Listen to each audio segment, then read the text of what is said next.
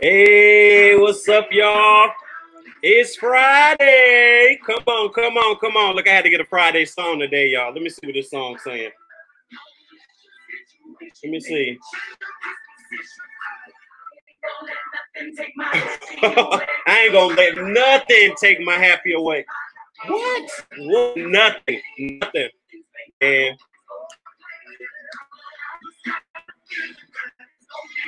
man, I got a feeling it's gonna be okay. What's going on, y'all? It's Friday. We made it, y'all. We made it. Another work week, another week. We are still in the land of the living, and we are grateful for real, for real. How y'all doing? Thank y'all so much for tuning into the conversation. The conversation is Eagle Vision's very first online talk show. We are so excited. We are bringing you kingdom and clean entertainment down your social media timeline. Each and every guest will be different. Each show will be different. And look, if you want to be a guest on my show, please just inbox me and we'll set that up. I'm your host, Mr. Eagle Vision, better yet known as JR, the founder of Eagle Vision Productions. Look, we want your comments. We want your interactions. So please, please, please comment, share, all that good stuff. And if you want to support, send your donations and all that good old stuff to Eagle Vision Pro, the $ Eagle Vision Pro, and we will gladly accept those. Yes, we sure will. Yes, we sure will. If you want to visit our website and learn more about us, you can visit us at www.eagle-bp.com. I'm also on YouTube, y'all. So JR Reynolds Music. Look, I'm trying to do everything. Okay, I'm everywhere. I'm everywhere. So, but today, y'all, I have two special guests for real, for real. This week has just been a week of family. Earlier this week, I had my cousin Rejoice. Yesterday, I had my cousin Tanisha. And today, I have my two cousins, Miss Trina Jackson and Miss Kahlani Jackson. So excited. We're about to just go ahead and bring them in. We're going to get to know them a little bit. Yay. Hi. Hello, everyone. Thank y'all so much. Doing fantastic. Yes, exactly. Thank y'all so much for tuning in. How are y'all? We're doing great. Good. Doing real good. Chilling, enjoying this quarantine, being at home, enjoying family, and learning more about ourselves. So. Oh my goodness, that is so true. So before we get in, introduce yourself. Don't tell about y'all, but just tell which one each of you are, since it's two of y'all. So I'll do it. Okay, you got it. Trina was looking like. Hi everyone, my name is Kahlani Jackson. And I'm Trina Jackson, and I am a 30-year educator in cosmetology and also a business owner. Don't be taking over my show. Give me. I said, just say who you are. Look. Sorry. We're gonna get there. We're gonna get there. That was a picture of me. I'm a step. I know, right? It's all good. So yeah, that's Trina, the mom, and she has on the teal. That's teal, right? Yeah. Okay, and Kahlani has on the pink. I just want to say y'all names, and we're going to get into all the good stuff. So before we do that, I do something called the Eagle Vision Picture Game. Is what I did is go down your timeline, and I took a few pictures from both of y'all's timeline. I just want y'all to tell me what those pictures mean to y'all. Can we do that? Oh goodness! And just because Kahlani looking like that, we're gonna start with you. Okay? Oh God! Look, I want to say. Oh, okay. So this picture was awesome because this was at my oldest brother's wedding, and I was a bridesmaid. That was my first bridesmaid gig. So that means a lot to me. It was in Milwaukee, Wisconsin. So. Oh, wow. Okay. I got one more for you. Y'all. Okay, this was a good one, JR. So that is my mom, and my grandmother, Shirley, and we were messing in our hats. And a lot of people don't know, but my grandma is just this fabulous lady. And I feel like our Johnson family lineage has just fabulous women who are dressed to the nines, love the Lord. So that picture is just, I don't know, it's awesome. I feel like that might have been Mother's Day. That was Uncle C's funeral, I think. Oh, okay. Wow, y'all got to show that again. Yes, Aunt Shirley. Grandma, be the baby. All right, okay. We're gonna go to you, and then the last one. I want both of y'all to answer. Okay. Okay. Oh gosh. Oh, this is a great day. This is my baby boy, Dallas Jackson. He was graduating from UNCG in fashion and international business. Oh, Oh, snap. Okay, cool. So that's that one. Awesome. That's what's up, cuz. All right. Oh, snap. This one is kind of, that was a good one because it was a family kind of little gathering. I purchased a new home in 2019, and a couple of my guy cousins and my son came to visit. And so we're real excited because we want to share that with the family. We want a place where our family can come and love on each other. So when we get through this quarantine, we're going to have a big shindig out here somewhere in this backyard. Yeah. Y'all already know. I'm there. I'm definitely there.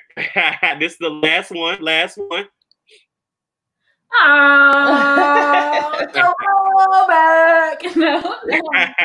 So, some people know, some people don't know, but I was crowned the first African-American Miss Asheville under the Miss America pageant system. So that was really cool because I was able to make history in my hometown and open up the doors to women of color. So wow, that's what's up. But that was the picture game. That wasn't too hard. Was yeah, that was good. I made history too because I gave birth to her. Come on, exactly. Exactly. Now, Trina, can you just tell us a little bit about who you are? Not the business side, just tell us who you are, like a little bit about you, who you are. I am Trina Jackson. I'm the mother of three, Justin, Kahlani, and Dallas. And I am a 2-time cancer survivor, breast cancer survivor. I do a lot of work in the community with regard to triple negative breast cancer, which a lot of African-American women go through. So I like to give a lot of information out there in the public. I've taught school for 30 years, just about ready to roll up out of there. I've done a lot of things, but really it's just my life's journey is just to be out there and do things for my community. Wow. Community awareness. Wow. Before we move on to Kahlani, can you just tell me a little bit about your testimony, breast cancer survivor? My so in 2013, I found a lump. I was taking a shower and I felt a hard kind of lump in my breast. So immediately I went to the doctor. With that particular lump, they weren't real sure what it was. They thought it was cystic. They tried it. They tested it. And unfortunately, it was triple negative breast cancer. That affects African-American women, women of color, women, young women. So I had to go through chemotherapy. I also went through radiation, just a lot of stuff. But with that journey, I was able to really find my space with God and create my relationship that I had with him and figure out how I needed to continue on with my life, and just being very thankful that I had my life. And then unfortunately, 2016, it showed back up, and I had to have breast reconstruction. So that was the removal of the breast, and all of those things are tough, and I've lost a lot of things, but I'm like Job, all those things that were lost, the good Lord came back and he magnified that. Yes, and that's all I wanted. I know we went through some dark things, but I just wanted to see that testimony because we still here. Yes. Come on, that is what's up. That's what. Kahlani, tell me about you. So you want to know about me? Okay. No, okay, about me. Pretty much, I feel like I am a healer. I enjoy the work that I do because I'm able to talk to women, have women open up about things that are going on, put them in the right direction of like finding counselors, finding church homes to go to, finding mentors to help get them the healing that they need. I think it's really important to me for people to follow their truth and follow the things that are good for them so they can be in a good place and prosper. So that's kind of like my thing. Yeah, just make people feel good, make people feel beautiful, happy, and kind of get themselves on track. So that's come on. And before we move on, I just want to tell everybody, hey, Angelica. Hey, Charlesetta. And Miss Justin Jackson. Thank y'all so much for tuning in. So, Kahlani, how did you know you wanted to run for Miss Asheville? I think it was two factors. It's one young lady in Asheville, North Carolina. Her name is Grace Wallace. Grace Wallace is beautiful. She is well-spoken, and she's one of the best tap dancers that I have ever seen. So Grace competed, and she didn't get it. And I was really kind of upset because, in my opinion, she would be the overall, like, Miss Asheville. So it just made me really want to push to open up that door to get other young ladies in there going, because the thing is that the Miss America pageant system is wonderful because it offers scholarship money. It's free money. Most girls grow up singing, dancing. You can have any talent at Miss America as long as it makes sense. And it's just something for young ladies to get scholarship money, feel beautiful. And another big factor in the Miss America system is service work. So that's like super duper important. So it's good because you have a heart of service. And throughout my whole year, I was all over Western North Carolina giving back to the community. So it's important because it looks good on your college transcripts, all that stuff. So I'd be like, that's my cousin, y'all. That's my cousin. So, Aunt Tammy, we see you. Thank you so much for tuning in. So let's talk about Asheville Pro Lash. How do we get into that? What is that all about? Well, I guess I'll start. During the time that I was sick with breast cancer and I was at home, I'm a busybody, and so I'm always conjuring up something that I'm gonna do. I got a plan. So the whole time that I was in the bed, I just was journaling and writing and figuring out what I wanted to do next. And I knew that I would be getting ready to retire at some point. So at first I really directed my thoughts towards opening up a salon because that would be the natural progression of what I do as a cosmetology teacher. So, but the Lord didn't have it that way. I kept going and looking for spaces. I mean, I had a book, I call it my think book, and I had everything written out to the T. And so when I went, it just sort of wasn't working out. I was like, this is crazy. So then I don't know, I think my girlfriend from Chicago, I had gone to visit her, and at that time, people weren't really doing the eyelashes, especially in a small community like we are in. So the first woman that I saw do it was an African-American woman, and she was just making bank out of a small room. Yeah, she was just killing it. So she was nice enough to allow me to come in and watch her. I still didn't get the cue. I still didn't, it just didn't sink. So then I went back to Chicago, and my girlfriend took me to another space, which was a Russian woman. And she was in there in a small space, and she was just making money over money over money. So I came home, and I said, I found an actual a place to go take the course in Atlanta. I went to Atlanta, I took the course, came back home, and I was like, we're gonna do, because anybody knows me, if I say I'm gonna do something, she gonna do it. You better get your boots on because we get ready to do it. And I'm like, Mom, I don't know. So like I came in, I did Kahlani's eyelashes, I glued her eyes together. It just was a disaster, but I kept on. And I opened, and I just, me being the businesswoman I am, I went on and I told everybody, hey, we're in business. And we started out of our home. And so we live far out, and people were coming from everywhere. And I was like, this is crazy. And it was so bad that we were like, we have to get a space and make this a storefront, because our dog would sit in the room because we had so much traffic coming in. So we were like, we have to move out. It's not even fair to the dog. The dog, Gracie. So we ended up, and we got a small space, and just quite frankly, I will tell you, my story is that because I was ill, a lot of things and I had been ill twice, And I'm telling people this just because I want them to have, to know that they, whatever it is that they go through, that they can overcome. And I'm being very transparent. Things were out of order as far as like, you know, my credit, my bills, you know, like it was bad. And I was like, Lord, I don't know how, but we're getting ready to do this. And I went to this little place and found a storefront right on the road on Hendersonville Road, very busy. And I went in, and the lady, she didn't ask me for credit. She didn't ask me for anything. So I knew it was God. And so she thought I was going to take the smaller space, and me being me. In fact, my son, Justin, I called him several times, and Justin was like, Mom, either you're going to do this or you're not. So quit calling me.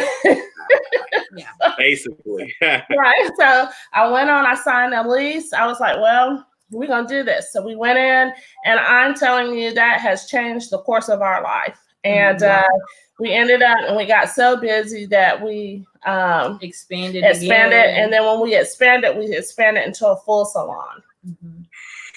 Oh, a full hair salon and all that stuff? Yes. Yeah. So I ended up going back to esthetician school. So we have a skincare area that's like skincare, waxing, eyebrows, full body waxing. What else we do? Everything. And we do, like our salon does everything. So if you need beauty services in Asheville, North Carolina, Asheville Pro Lash, it's a place to be. But it's awesome because God really came in and intervened. And we've got like a great staff there. One of our stylists, Jessica, she's amazing. She has a beautiful clientele. She does great work. She's a bad girl. Yeah, Jessica. Wow, that's crazy. Look, Trina, your cousin in the comments saying you get it from her. I did. Let me tell you about her. Tammy inspired me because from the time we were in high school, I had no idea that I was going to do hair. So she probably laughed when she found out that that's what I was doing. Because I literally in high school, I would go with her every time she was going on these trips to compete, because she competed. Oh, wow. She was the baddest girl around. She literally, I went to St. Augustine's College in Raleigh, and she was in Raleigh, and she did my hair and my girlfriend's, my roommate's hair all through college. So it's funny because she sort of came out of it, and then I went into it. Okay. Wow, that's crazy. That's crazy. Yeah, I wish she was still into it, but it's all good. It's all good. She might yeah. Right. She always talking that. We're gonna see. Back up in there. Right, exactly. But Trina, just think, what if you wouldn't have listened to God when he told you when not to open a hair salon first? You know what I'm saying? And like, what if because he told you to open up this Asheville Pro Lash. You see what I'm saying? What if you didn't do that? Man. One thing about it is, it would have. The thing about me at this point in time in my life, I listen to God real closely before I do anything. Kahlani comes off very friendly and jovial, and I'm pretty jovial as well. But in the same token, I'm a thinker, and I think through things over and over and over and over until I got it right. I pray about things. I may be up in the middle of the night praying about what it is. I don't do any. I order my steps, Lord, and I go with the flow of whatever God has me to do. And if He ain't speaking to me, then I'm not doing it. But even if He didn't say it, then you still would have found your way like in it at some point, because it's God's will. You know what I mean? Exactly. Because a lot of people ignore it. But if God has a calling on your life to do something, like at some point, everything will be stripped so you can just do what it is that He needs you to do. And that's really what happened to me. I was stripped down, like, just trying to figure out who I am as an individual, because I had been Justin and Kahlani and Dallas's mother all those years. And of course, I was married, so I was his wife for all those years. So now I had to sort of revamp myself and become Trina Jackson. It's who I am. Come on. I love it. I love it. So cool. I thank y'all so much for getting on with y'all. For real. I really do. This has been awesome. Before we leave, again, tell me what services you all offer. And then also, can you, like, y'all do skincare? Can y'all tell me, I guess, something that they can do while they're home quarantine for the people that can't get out to y'all? Is there anything they can do at home? Yeah, so some tips. Number one, drinking water. You want to keep your skin hydrated. Changing out your pillowcases if you have like acne issues. Trying to cut back on the dairy and cheese. It really causes a lot of allergic reactions because our body can't break it down. Some simple things you can do. You can go to Walmart and get a cheap little face mask just to hydrate. Natural oils. Jojoba oil is non-comedogenic, so that means it will not clog your pores. As far as lashes, we've been telling some of our clients just to do the magnetic strips. Magnetic?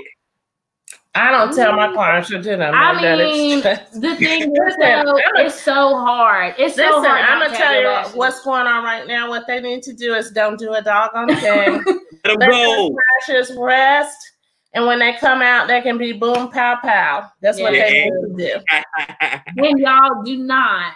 Like, a lot of people have been like calling, going everywhere. It's just best just to wait it out. You don't want to get sick. It's COVID. This is a pandemic. Like, you want to stay healthy. So just stay home. And with regard to hair, make sure that you're conditioning your hair at this time. What you can do is use a simple thing as olive oil from the kitchen. Take it, heat it up a bit, put it in your hair, let it saturate your hair, put a plastic trash bag that all of us like to keep. You keep those Walmart bags. Right. Take that and tie it on your head. And while you're cleaning up your house, you're doing a nice hot oil treatment. If you want to condition further, you can put some conditioner with the olive oil in and mix up. I call it a hair cocktail, and put that on the head. And you're getting good conditioning, and then wash that out, and you're good to go. Right now, this is just a time for refreshing, refurbishing, and getting ready for all the newness that's about to come to us in a couple of months. And we'll be ready and rock and rolling at that time. Ooh, yes. And that's our close. Can you just close us out with some encouragement, Mother Trina, please? Just encourage the people. I just encourage everyone to listen to yourself. Listen to who you are. Don't worry about anybody else. Go forth and be great in who you are and what God wants you to do. Listen to the fine tuning of God's words to you, and just go forth in Jesus' name, and just be happy. This is a time to cleanse yourself and detox and be happy. Ooh, yes. I thank y'all so much. Have a good evening, y'all. Thank y'all so much. Thank you so much. This was awesome. You already know. I love y'all. And I'm going to be at that reunion. It's not a reunion, but I'm going to be at the house. I'll be there. We're just going to come here. We're just going to have us a good old time. Because there's plenty of space. Plenty. I'm there. And I'll never forget that when y'all took me out to, was it Texas Row House? I don't even know what it was. Right there, and I was about to pay. Y'all was like, "No, I don't pay for nothing." I'm like, "Oh, that was a good old Astro Pro. Come on." That's what's up. Well, I'll be back. Okay, thank y'all so much. Love y'all. All right, bye.